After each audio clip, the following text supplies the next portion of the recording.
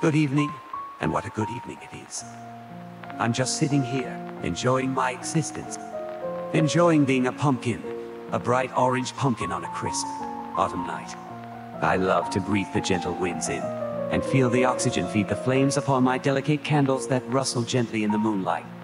It's October 31st, a night where children laugh and play.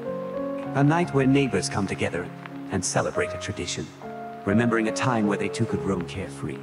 My sculptor recently gave me the gift of eyes, a nose, a mouth, a face where faces shouldn't be, but it's normal on Halloween. And on the inside, I'm warm, lit up with 4 scented candles that remind me of the lavender fields next to where I grew up. It's on nights like these where I feel like my problems are small. Hey, what are you doing?